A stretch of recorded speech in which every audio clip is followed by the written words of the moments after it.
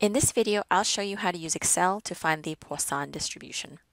So here's our example from the lecture that states the arrivals to a bank ATM are distributed according to a Poisson distribution with a mean equal to 3 customers per 15 minutes. So we want to make sure we understand all the components in the story so we can put the right information into our formulas. So we know that our segment unit is every 15 minutes and that within a single segment we have a mean or average of 3 customers arriving. So in our first scenario, we're going to solve for one customer arriving in a given 15-minute segment. So we want to make sure we understand the probability. We're looking for exactly one customer arriving. So that's the probability that x equals 1.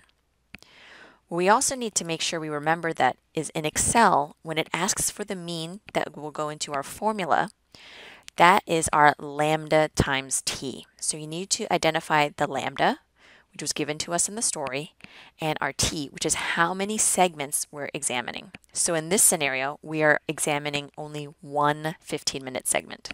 So I'll go ahead and use this formula for an exact value of equals Poisson.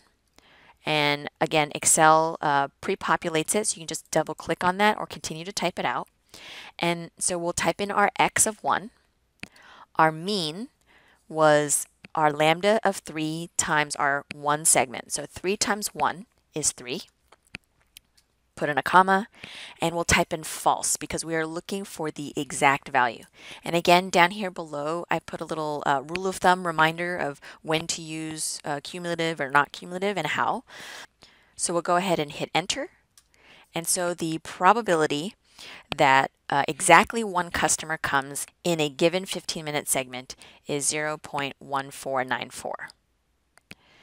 In our second scenario, what we're interested in is fewer than 4 customers arriving in a 30-minute segment. So first we want to write the probability of what does it mean when it says fewer than 4 customers. So here, fewer than 4 customers is the same as saying the probability that x is less than or equal to 3. Because fewer than 4 does not include 4. And so I'm going to write x is less than or equal to 3, meaning I have 3, 2, 1, or 0 customers coming to our ATM. We'll go ahead and use this formula right here. It is for our cumulative. We're reading from left to right of 0 up to 3 customers coming. So I'll type in equals Poisson.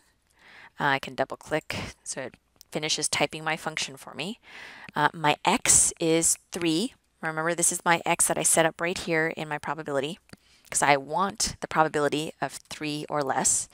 My mean, so in this instance, the mean for this scenario, our lambda is 3, but our t, the number of segments, we will look here. Since this is a 30-minute segment, we know we are working with 2 segments because in our story we're given that a single segment is worth 15 minutes. So 30 minutes divided by 15 minutes gives me 2 segments that I'm working with. So our lambda of 3 times our 2 segments gives us 6. We'll do comma because I'm looking for the cumulative probability between 0 and 3 customers. I type in true, close my parentheses, and hit enter. So the probability of fewer than 4 customers arriving in a 30-minute segment is 0.1512. In our lecture, we stop there, but I want to show one more example. In this case, what if we want 4 or more customers? And we're still going to use that 30-minute segment. So when we say 4 or more customers, that means our probability statement is x is greater or equal to 4, because that includes 4, 5, 6, and can go on forever. Again, when we're looking at some number or greater, we're going to rely on our complement rule to find the probability. So I'm going to type in equals 1 minus the Poisson distribution. And because I want 4 or more, that means I don't want 3 or less. So I'm going to type in 3. Put in my comma. My mean is our lambda t. So the lambda was 3, and our t was our 2 segments because 15 minutes goes into 30 minutes twice. So I type in 6, put my comma, We'll use true because it is cumulative, and then go ahead and hit enter.